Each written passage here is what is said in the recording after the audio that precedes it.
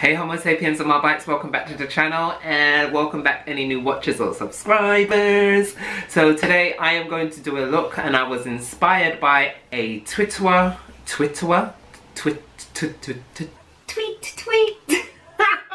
I was followed by a follower on Twitter and also on Instagram. She goes by the name Alternative Pun 3 or Alternative Punk. And I will put down her social network here for the Instagram.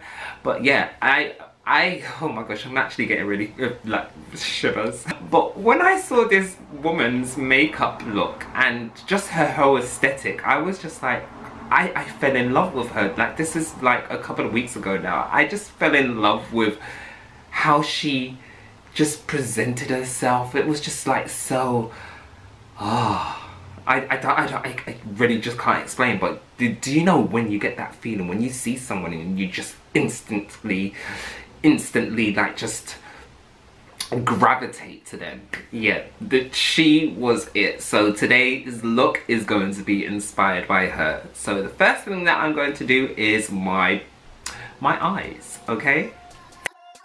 So starting off with a purple shade, and this is from actually Wikked Cosmetics, and I am using the Renaissance palette, so if you've got that palette, you know what purple shade I'm talking about. Anyway, so I'm just going to concentrate this shade onto the outer corner of my eyes and sweep it up into like a wing-like fashion, and then I'm going to blend it into my brow bone and just above my crease, not going into my inner corner because I want to have some shimmer in my corner today. And the look that I was inspired is this one. I was inspired by this particular look of hers, and I know she doesn't have such really dark purple on her eyes, but I felt, you know what, let me just give it a little bit of a Marbatian twist, you know? So I'm just going to continue flicking that out and blending it, and then we're going to move on to our next shade. This is going to be a 2-shade eye look today only, okay? So going in with a nice shimmer shade from that same palette from Wikked Artistry.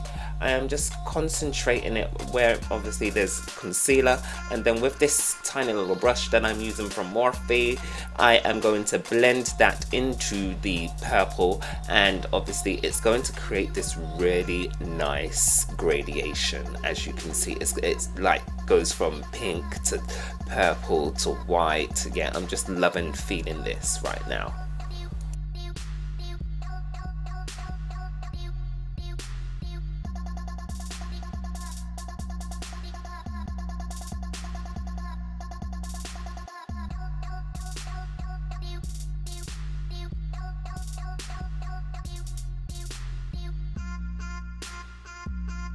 So guys, like so many other times in my videos, you will notice that sometimes my forehead is not in the forefront. What is this?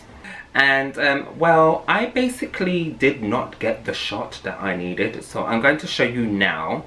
This is a cut, so I'm really sorry about it. I'm just going to show you one skull that I drew onto my forehead. I mean, I'm using the ABH Novena collection, and as you can see, it's this. This is not a product review, but it's a very weird product. Like, it goes on really nicely, but once you use it once, it's kind of like, do you throw it away or not?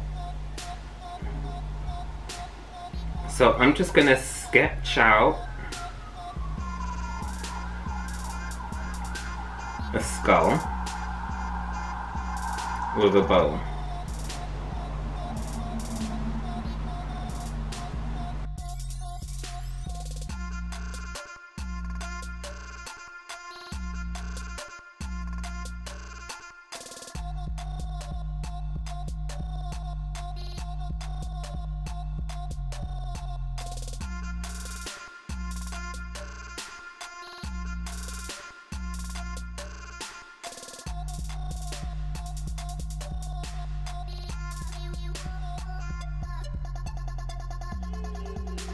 Right, let's go back to the rest of the tutorial.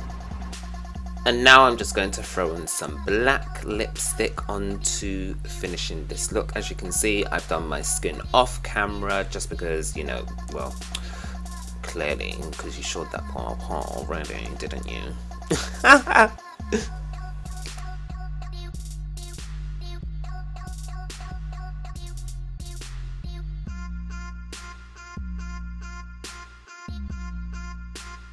So Homo sapiens and Marbites, that's how I got the look. Hope you enjoyed the tutorial, and I will get back to you very soon.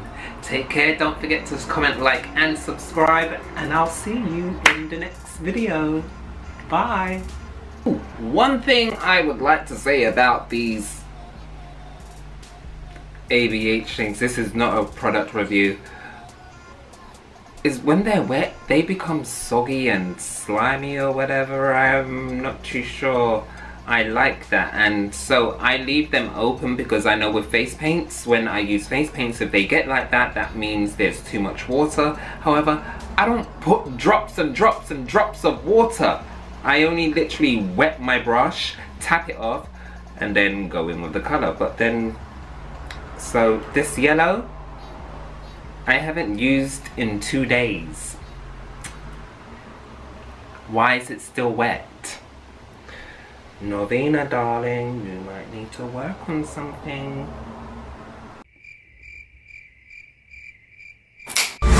Rogue Marby Scott.